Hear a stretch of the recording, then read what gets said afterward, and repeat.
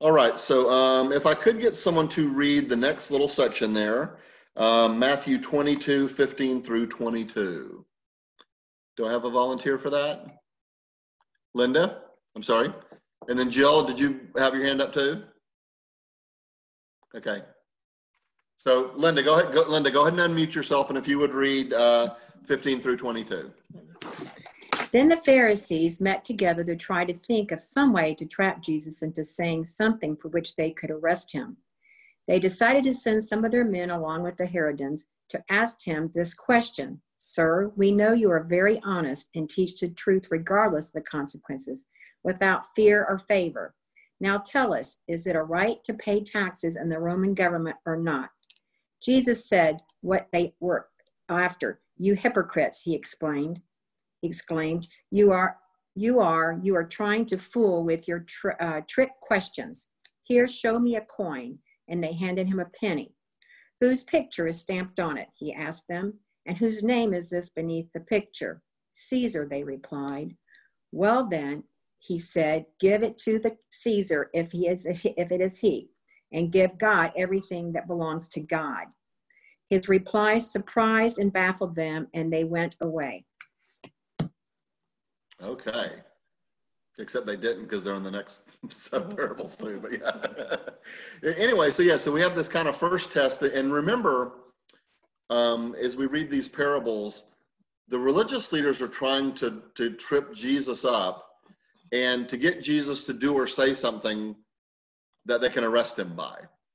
Okay, so they're really trying to entrap Jesus into saying something that's going to show he's a zealot or an insurrectionist or someone who's going against Rome or going against religious authority. They don't care at this point. They just want him gone. And so they've kind of tried to get to trip him up religiously, and they've failed there. And so now they're going to try to get him to say something against Rome, that they can go back to the Roman authorities and say, "Oh, Jesus said that the Jews don't have to pay taxes to Rome," or whatever, and then, kind of get him branded as an insurrectionist. So, and just a little context here too, remember that this is taking place in the temple, okay? This is taking place in the Jewish temple where there are no graven images. And yet, one of the religious leader pulls out a Roman coin. So once again, just by their question, they're showing how hypocritical they are, because they're carrying coins with graven images into the temple to try to trap Jesus. And so, we constantly have this kind of hypocritical thing going on, but they show him the coin and they say, "Hey, should we pay these taxes?" And Jesus, rightly enough, as Linda read, said, "Hey, who's on the coin?" And they say, "Caesar." He said, "Well, if it's Caesar's, give it back to him. It doesn't belong to me, it belongs to Caesar." So he said, "But you should also give back to God what is his."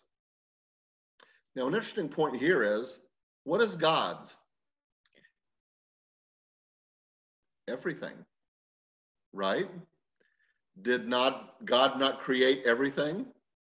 The animals, the trees, the land, the metals used for the coins. Really, technically, everything we come in contact with as humans, even other humans, are part of God's creation. So when Jesus says, "Give back to God's what is God's," what he really is meaning, though, is our heart, is our soul. And this isn't the first time Jesus has said this. Remember all the parables that he said, "Sell everything you have and give it to the poor, and then you'll be closer to God." It's his distinction between falling in love with earthly things and falling in love with heavenly things. And once again, this thing with the taxes and coins, that's earthly. That has to do with the earthly life of the Romans and the Jews in this particular context. And Jesus is saying, no, you need to put that stuff behind you. Don't worry about those earthly things. Worry about godly things. Have you given your heart and soul to God? Have you given your mind to God and your very person to God? Maybe that's what you need to worry about and not the coinage. And so he answered them in a very deft way, and in a way that, as they say, baffled them. So they didn't know where to go next, because they really tried hard to trap him, but Jesus was above the trap. And he got away from that one, but they're not done yet. So they've tried politically. This is their political test. They've tried to get him to say something bad against the Romans. And Jesus has passed that test. And so in this next one, they're going to try to trip him up scripturally and get him to say something against the Torah, against the scripture, which will also give them cause to arrest him. So Matthew 22, verses 23 through 33. Jill, did you want to do that? Did you have your hand raised to read? I can't unmute yourself. Here, let me unmute you real quick. Got it there. Okay, yeah. Okay. I have the Bible up on top of my Zoom page so I can see it. So, because I do it online. So that's why it takes me a minute to. Oh, no problem.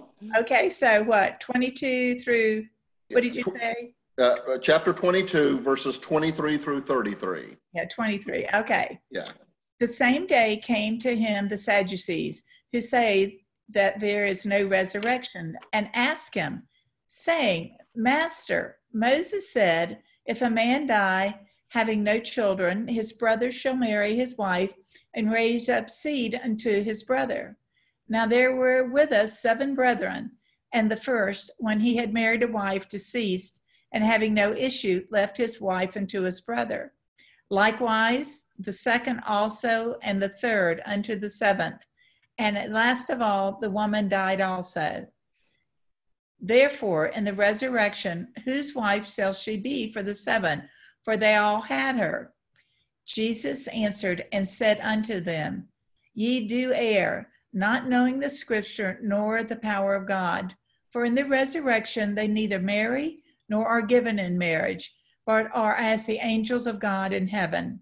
But as touching the resurrection of the dead, have you not read that which has spoken unto you by God, saying, I am the God of Abraham and the God of Isaac and the God of Jacob. God is not the God of the dead, but of the living. And when the multitude heard this, they were astonished at his doctrine. Okay. Very good. Thank you. Okay, and I got you muted back. So now they have the theological, the religious test, the scriptural test, and this is really kind of a convoluted test they're throwing at him. But one thing we have to remember here that the Sadducees were a different group of Jewish religious leaders because they believed only in the Torah, the first 5 books of the Old Testament. They didn't believe in the rest of it. Everything they believed that we needed for life was in the first 5 books. And they did not believe in resurrection or life after death. They believed that if you lived according to the Torah and according to God, you lived your best life here on earth. If you lived according to God's commandments and such. And then when you died, and your life was what you made of it here on earth. And so they did not believe that there was a resurrection. They didn't believe that there was another place that we go. And so they're trying to trap Jesus with this marriage question, which once again, Jesus has told them all this thing about marriage and divorce Moses did for you guys because you were hard of heart. You know, God doesn't really have a whole lot to say about that. He thinks everybody needs to do individually, but they do have this thing where if a male person died, his wife would be married to the oldest available brother of the man to help care for her. And the point of the scripture was not so much about marriage, but it was about caring for the widow. Because as a widow, remember that women were politically an underclass in the time of Jesus. And in fact, in the Old Testament, they were pretty much nothing more than property. Remember the scriptural test we had where a man could write a decree of divorce against a woman if she burned his dinner, or if, you know, she looked at him sideways or said something wrong. Women were not equals to men in the eyes of, you know, first century Palestine. They were basically lesser beings. And so the Bible felt that they needed to be taken care of because a woman typically could not hold a job. You know, the housework and the household were her job. Well, it's hard to get paid for that if you don't have a husband who's also supporting you financially. The women, you know, couldn't do certain things in the temple. The women were basically an underclass. And so the law stated that women needed to be taken care of, particularly widows, if the husband died. And so they came up with this law that to keep the woman from being a widow, from being unwed, she would be permitted to marry the oldest unmarried son of her husband. And it was really more of a protection, but the Sadducees are kind of turning this into a test thing. And so there's this woman who really kind of convolutedly marries a husband, he dies, she marries his brother, he dies, marries another one, he dies, down the road to 7 people. And so none of them have survived past that. And so when she dies, who is she going to be reunited to? And I can almost see Jesus doing a facepalm as he's hearing this question. And Jesus is saying, look, you guys are once again putting all of your thoughts, all of your attention into earthly things. When the second coming comes and we're reunited with God and we're taken up to our heavenly kingdom, things are going to be different. We're not going to necessarily have the physical bodies that we have now. We're going to have spiritual bodies. And so the things that happen with our spiritual bodies, i.e. marriage and physical union, aren't going to be there. That doesn't mean that we're not going to be reunited with people that we shared in this life, but we'll be reunited with them spiritually on a different plane. And so, and Jesus kind of uses the point here of the words of God where God says, I am the God of Abraham. I am the God of Jacob. Notice that's not past tense. He doesn't say, I was the God of Abraham and was the God of Jacob, but they're dead now, so I'm not their God anymore. He's saying, I am. I am when they were first here. I am as we continue on. God is the God of the physically dead as well as the physically living. Because in God, we are all alive on that secondary spiritual plane. And so to God, Abraham is still alive. To God, Jacob is still alive. To God, everyone who has passed before us is still alive. And God is still their God. God is also our God here on this physical earth. And when we die, God will continue to be our God. Our physical life or death doesn't matter to our lifehood to God. We are still God's creation. We are still God's children, and God is still our God. Whether we're in this physical realm here on earth, toiling away, waiting for the second coming, or whether we have passed away and have gone up into heaven to be with Jesus, we are still God's people, God's children. And so God is a God of all, not just the living here on earth. And I can see why they might have been baffled by that. There are a lot of people who still on this present earthly plane are baffled by that, are baffled by what happens to us when we die, what happens to our loved ones. And we just don't know. We'll find that out up yonder when we get there, how it all works out. But we can take Jesus' words to heart that God is with us now on earth and God will be with us later in the next place that we go. He won't be I was Jim's God or I was Rosemary's God. He still is. I am the God of all of these people and I will still be your God, even after your earthly body wears out and you move on to the next spiritual existence. And so that was something the Sadducees really didn't want to hear, but they really couldn't argue about it without going against God's own word. I am the God of Abraham, the God of Jacob, the God of Isaac. They would have to go against God to fight what Jesus' answer was.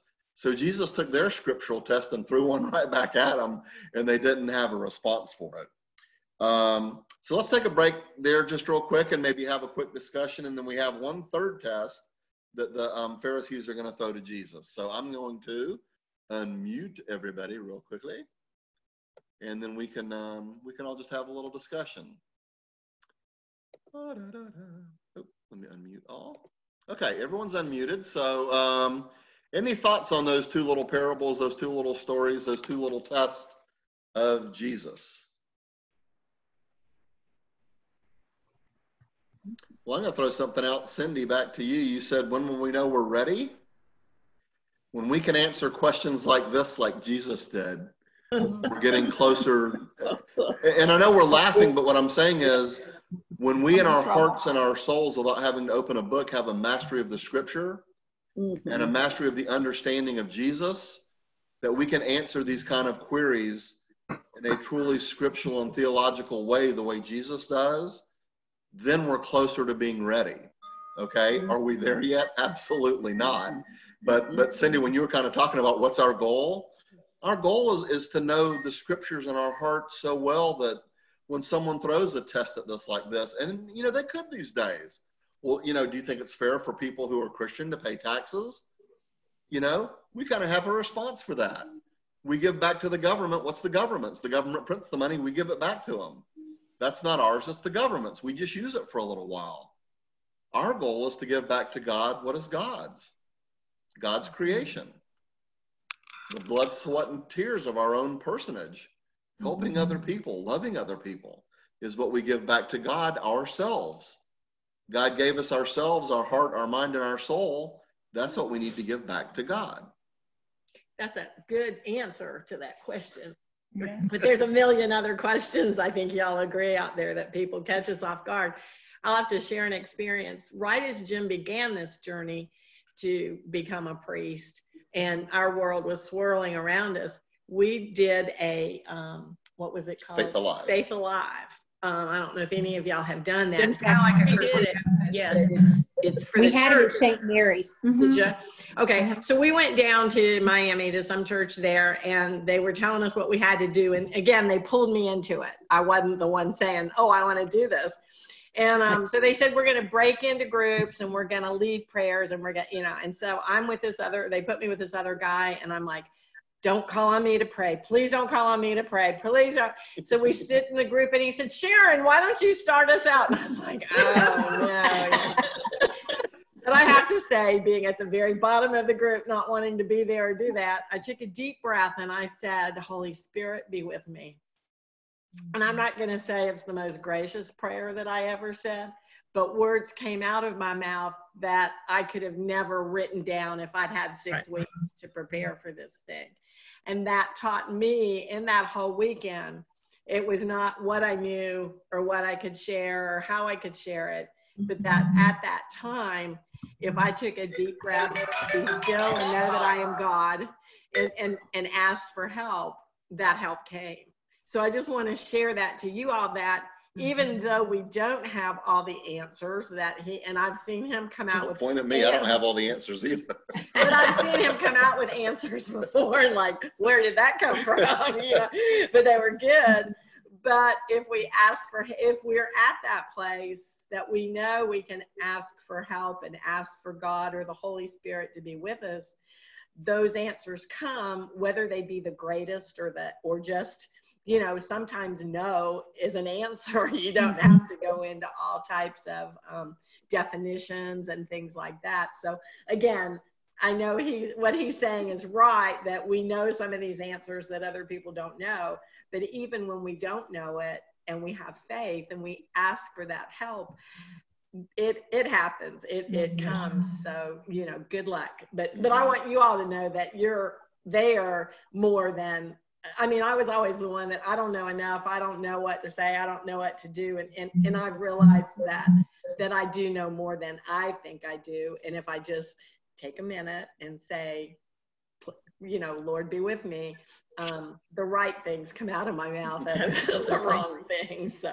And you know, and Jesus does tell the disciples that. Remember, he tells the disciples that people will test you, but the Holy Spirit will give you the words to say. And so it is important that we call on the Holy Spirit to help us in these times of trial and these times of testing, to know the right words to say to people. And I think the most important thing there is speaking from the heart. You know, we all have Christian hearts and we all know in our heart the right things to do, even if we don't always do them. And Carol, I appreciate very much your reflection on being hypocritical, even if unintentionally the other day, because we do. I mean, and we always think of that as a bad term, but we all are indeed hypocrites because we don't fully live our life the way Jesus told us to every second of the day. That would be a perfection that we just can't attain. Do it. But it doesn't mean that it's not a perfection that we don't aspire to.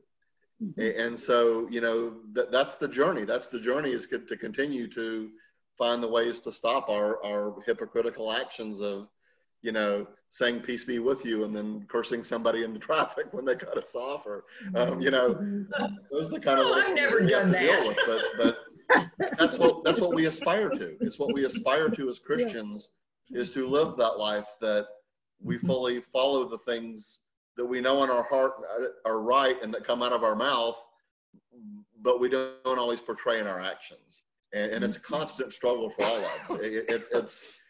That's our cross that we bear. When we talk about Jesus says, carry your cross, that is the cross that we all as Christians carry, is our inability to truly be like Jesus all the time. And to some people, it doesn't matter to them. They don't care. To some people, it cares very much to us that we're not acting the way that we profess that we should act or want to act or need to act. You know, and Paul hit it dead on. I do the things that I know I shouldn't do, and I don't do the things I know I should. You know, this is St. Paul, you know, who created basically the church. But he knew even himself that our human nature is the main roadblock to our getting close to Christ and our perfection with Christ. And we have to deal with that every day, and it's a struggle every day. It's the cross that we carry. It's the burden that we carry, is not being able to be as perfect as we would like to be, but we aspire to be, and that's what's important.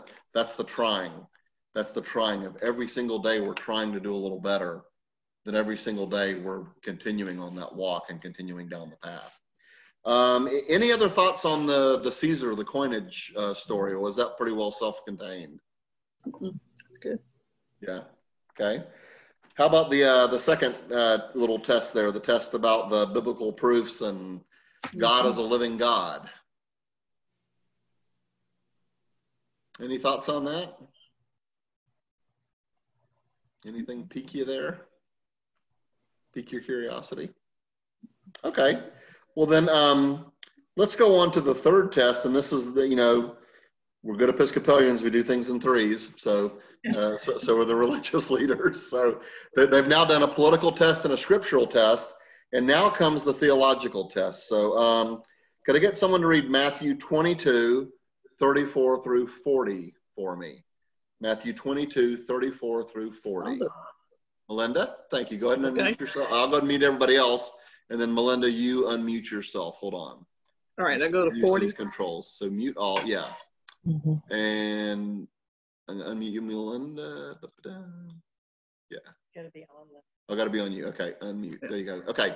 Oop. I got you. Okay. Now I got you. Good. All right. When the Pharisees heard that he had silenced the Sadducees, they gathered together, and one of them, a lawyer, asked a question to test him. Teacher, which commandment in the law is the greatest? He said to him, you shall love the Lord your God with all your heart and with all your soul and with all your mind. This is the greatest and first commandment. And a second is like it. You shall love your neighbor as yourself. On these two commandments hang all the law and the prophets. Okay, thank you. So, yeah, we have this really interesting, I'm going to go ahead and mute you back, Melinda, just 1 second, so we don't bounce around. So now this is the theological test, and they're once again, remember, trying to trip him up. They're trying to get Jesus to say that one of the other commandments is greater or whatever, so they can trip him up. But you know, Jesus, and he knows this from the heart because, of course, he is the voice of God, because he is God. They ask him which is greatest, and he says, hey, that first one's the greatest. Love God with all your heart, soul, might, strength, spirit, whatever adjective you want to use. And as we look at the other 9 commandments, we see that Jesus is absolutely correct. If we love God with all of our heart and soul and strength and mind, those other 9 commandments are really simple. We kind of do them anyway, if we're truly loving God. So, you know, really the 10 commandments are God saying, this is what's important and this is how you show that to me, really. But really, the first commandment, the second, love your neighbor as yourself, which Jesus goes on to say, even more importantly, love your neighbor as I have loved you. I've given you a model of how that love should be. Those are the 2 most important things for us, because When we love our neighbor, we're showing that love toward God because we're showing love toward God's creation. And that perhaps is the hardest thing for us to really deal with as Christians, is even those annoying people, even those people that we dislike, even those people who we think are mean and hateful and rude, they are part of God's creation too. And so our reaction to them is not to hate them, dislike them, disregard them. Our job is to find the God in them, to try to touchstone with the Jesus Christ in them and pull that out, to pull their light out of the darkness. Now, is that easy? Absolutely not. It's one of the hardest things that we have to do as Christians, is to really show God's love for another as part of God's creation. Because so many people are, quite frankly, very unlovable. They are, quite frankly, very hard for us to show that love for. But Jesus doesn't say, go out and love all the people that are easy to love. That wouldn't be a very hard task for us, would it? I think we could probably surround ourselves with a group of people that we love and that love us and are easy to love. And yeah, peace, love, and happiness, everything's good here. But Jesus is like, that's not what God is calling us for. God is calling us to love those people especially that are hard to love. Our enemies, those that have spoken against us, those who have acted against us. Because sometimes, pretty much every night on evening prayer, we pray the prayer attributed to St. Francis. When you think about that prayer in light of this, it is in pardoning, in saying, you know what, I forgive you to those who have done wrong to us. Notice the words of St. Francis, not that they are pardoned, but that we are pardoned. When we pardon someone else, we share the joy of not carrying that around with us. When we forgive someone else, we share in the joy and grace of not carrying that around with us, not carrying that 10-ton weight of anger and resentment and whatever. So when we love each other as God has instructed us to do, and love each other as part of God's creation, that's not for them, that's for us. Because carrying on to that anger and resentment is a roadblock to us. It's a huge wall in our journey. Because it's like pulling a 10-pound anvil behind us on our journey. And we have to let that go. There's a real cool story that I'll share with you that was shared with me a long time ago, and I've actually used it in a Cursillo Royo and stuff. And it's a story about a guy that's he's really in a hurry, running out of a building in New York, and he flags down a cab, and he gets his cab and jumps in and shouts out his direction where he's going. And the cabbie's going down the street, and then all of a sudden, here comes a New York garbage truck, boom, and he cuts him off and almost runs him off the road and kills the both of them in this taxi cab. And the taxi cab looks up at the garbage truck and he says, God bless you. And the guy in the back seat just can't believe it. He said, oh my God, that guy almost ran us off the road and killed us. He almost killed both of us. He was not paying attention and in a hurry. He said, how could you bless him after that? And the guy said, that guy in his garbage truck is more of a metaphor. We all have garbage that people carry around with us. And I can either take his garbage on, or I can say, God bless him and let him go on his way. I have enough of my own garbage. I don't need to have his on top of that. And so he blessed him and he let him go instead of carrying that anger and resentment about him cutting him off in traffic of all things. And that's a really good lesson for us, because the guy that cut him off might not have even known that he did it. And I can guarantee you that he's not worrying about it. So why are we? Why are we carrying all that anger and everything with us when we should just let it go as a blessing and say, you know what? You really said something ugly about me and I didn't appreciate it very much, but God bless you. God be with you and go on your way. I forgive you. I'm not going to carry that around with me. Although I could, I'm not going to. And that's what Jesus is talking about here when he says, love one another and find the God in each other. Those people who are ugly to us are still part of God's creation. They are still worthy in God's eyes, even though they get under our skin and poke us and prod us and really upset us. They are still God's people too. And so rather than fight fire with fire, you know, like Martin Luther King says, you can't fight hate with hate. You can only fight hate with love. You can't fight darkness with more darkness. You can only fight darkness with light. We have to be that light. We have to be that light against the darkness, and we have to be that love against the hate. Because if we don't, who else is going to? And if we don't, what does that say about us as Christians? If we profess to love one another as Jesus loved us, but we're unwilling to do it, are we not then being as hypocritical as the Pharisees in spouting the law, but not living the law? It's an important thing for us to consider. It's an important thing for consider, you know, I love how these things kind of go full circle, Cindy, because it kind of gets back to you said, you know, when were we there? Well, when we can love each other, even in these most dire circumstances, when we can love people who have offended us or hated us or been rude to us or done things to us, just to get it off of us, you know, and forgiving them even for, you know, the things that they've done to us. That's when we're getting really close. That's when we're getting closer. That's when we're being the Christians that Jesus is calling us to be. That's when we know we're there. So that might be our first goalpost, our first guidepost on our journey of how close am I? Well, how regularly do I forgive people versus hold resentment? That might be a good question for us. So I'm going to stop there for a minute because we might have some things we want to say about that. And I'm going to unmute us, and then we are getting close to our time, but if you guys are okay, we might have another 5 minutes or so. So let me see here. Let me unmute everybody because I can unmute everybody at once, which is a little easier. All righty. Any thoughts on that last part? Love your neighbor as yourself. Whew. Jill.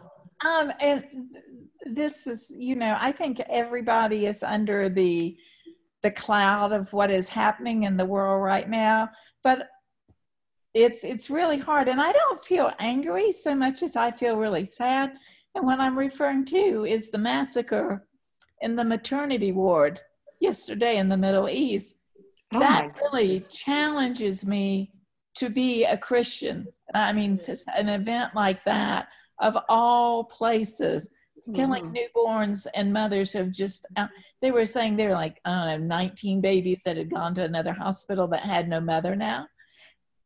That is the kind of, this is when, you know, forgiving, because at first I'm angry, I was just furious, and then I was sad. So, you know, speak to me about that, because it's on days like this that it's, you know, I'm really, it challenges my faith a lot. And Jill, I did not hear the story. I mean, maybe your guest did, but there was hadn't. a massacre in Afghanistan of a maternity hospital. Just gunmen went in and murdered just newborn babes and mothers. I mean, it was a maternity hospital. It was no other kind of hospital, not where anyone in Afghanistan yesterday. And I don't watch the news very much. I really don't. I try to say, but it popped up, you know, on my watch and things like that. So anyway, and I apologize for up and down. Up in the mountains, when a workman shows up that you've been waiting for, you have to go. You go and answer the doors. I understand, and thank you for bringing that to us, because those are, you know, those are the hardest things for us to deal with. Things like that, things like school shootings, things like, you know, there's just a senseless, you know, act against other people. You know, we get all affronted by people saying something rude to us or cutting us off in traffic. And boy, how minor league is that compared to some of the real evils that are going out there. But, you know, Jesus tells us, and he told his disciples, this road is not going to be easy. He said the hardest things in the most simple of words.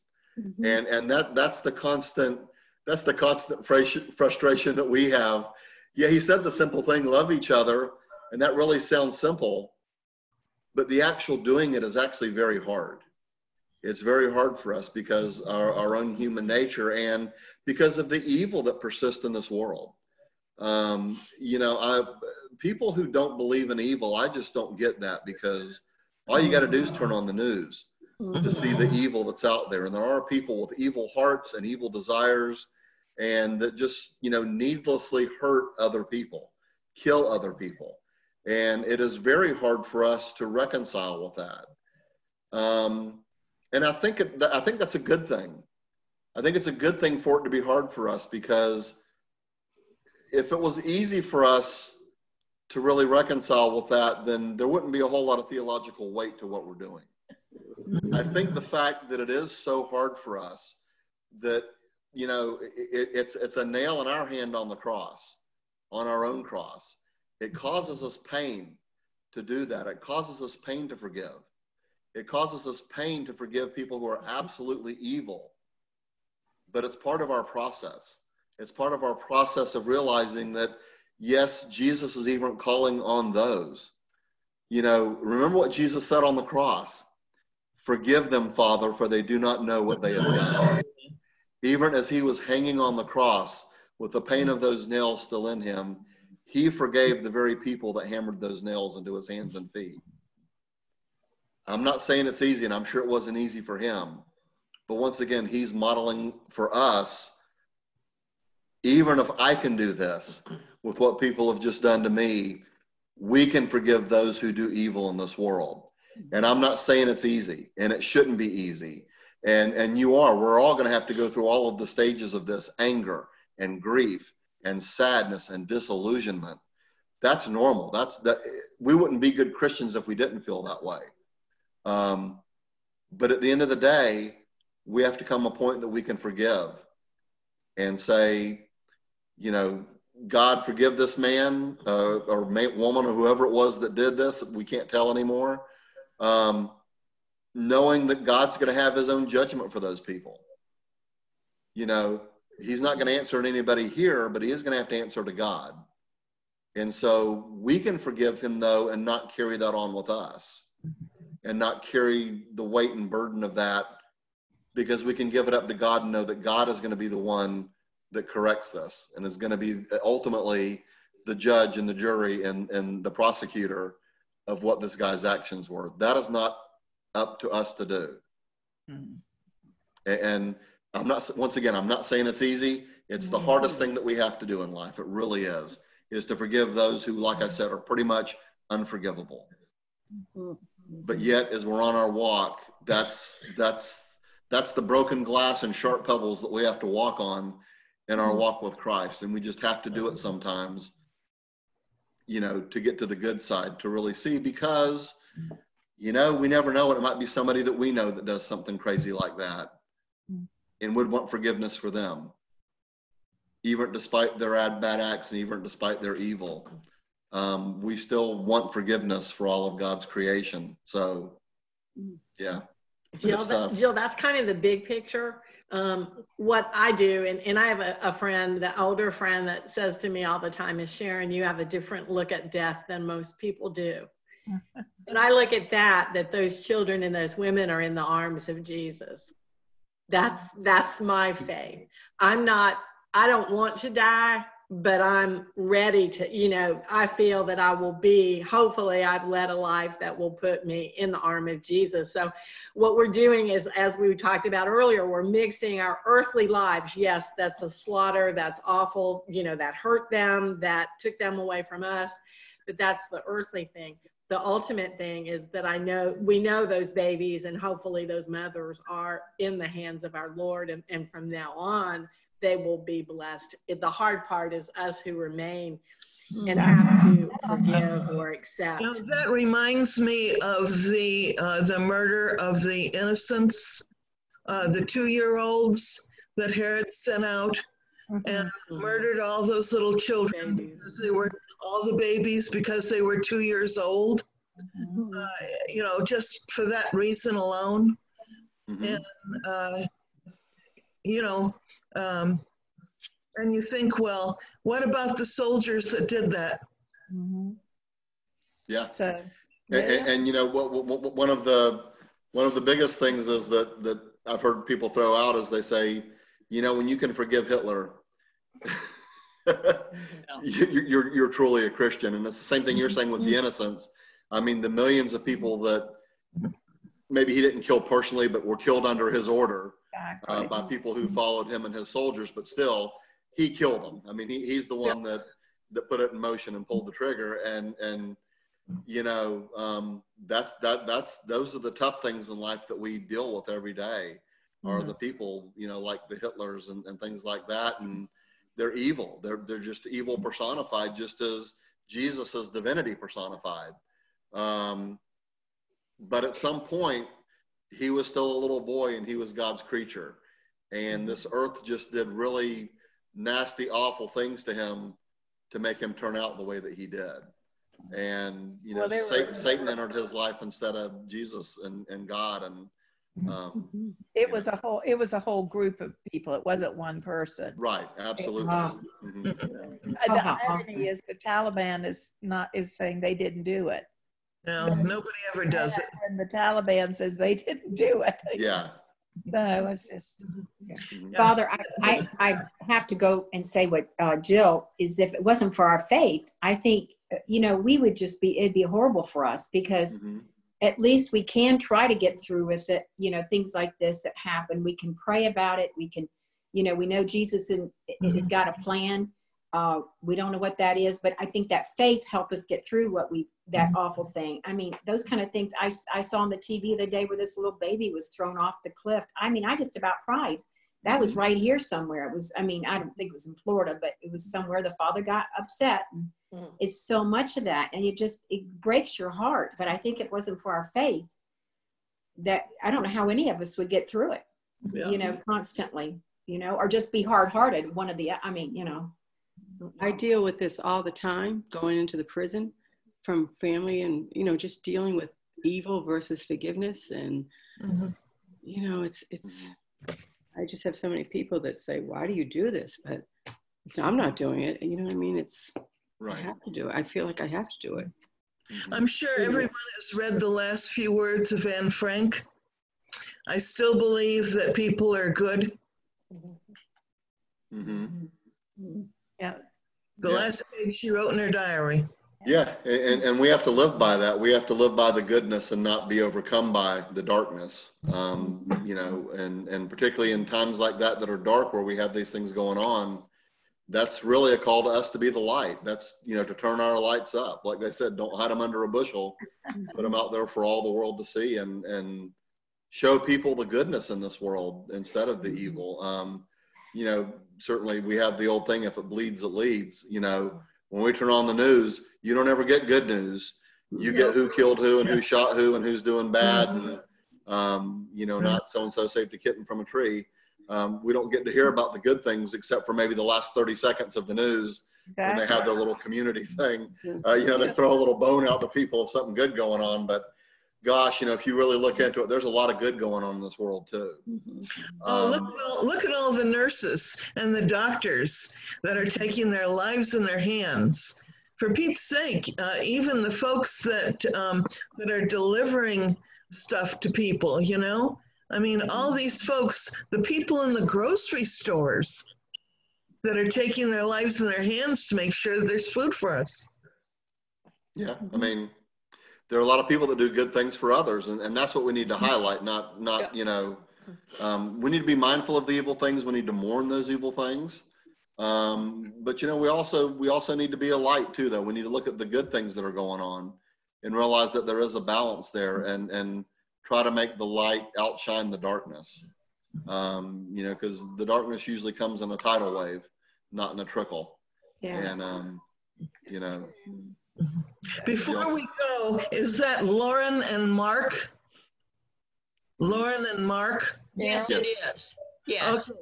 Yeah, we have a special prayer consideration in my Franciscan order, and so I will put them on that list.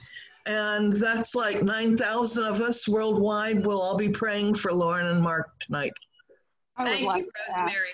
Yeah, and Rosemary, Mignon Edwards has also asked us to lift up Tiffany in prayer. If you could add Tiffany to that list as I well. certainly will. Yeah. Okay. I would like to ask for prayer. My son, Mark, who most of you know, into the hospital on Friday for alcohol poisoning, and he's still in intensive care. He's been in intensive care since Friday. So anyway, I could use prayer for him. Oh, of course. Thank you for letting us know that, Cindy. We'll add him tonight too to the evening prayer list. How is your son on the ship, Cindy? He is still in the warehouse testing positive for COVID, but shows no symptoms. So they keep testing him every 3 or 4 days. Good. But no symptoms. Is this your son, Cindy? This Your is my son? Yeah, I You have have- 2 sons and 2 daughters. Yeah. Hmm. So the one in the Navy is stuck in a warehouse in Guam. So yeah, Okay, so Cindy, prayer what was warrior. your son's name that's in the hospital? that's Mark. Mark. It's Mark, Okay. the one that just got married in March. Yeah. Oh, Yeah. my. Okay. Yes, he relapsed. And just so y'all will know as well, and I don't know how much you've been keeping in touch with Paul Proctor. Pat is going in for a procedure today, trying to figure out what's going on with her. And certainly they could both use your prayers. I think they were getting ready to leave for Texas this week, and now that's been delayed because she's been sidelined with this, but certainly lift Pat up as well for her procedure, that they find a good diagnosis and can help her out with what's going on with her. So Okay. Yeah. Thank you. I lift that up to you as well. Mhm. We are kind of past the time. We're at 11:15, so I want to be mindful of that. And we'll continue on with chapter 23 next week. So go ahead and mark your books and read chapter 23. And just if I could have one more minute of your time, let's close with prayer. The Lord be with you. And also with you.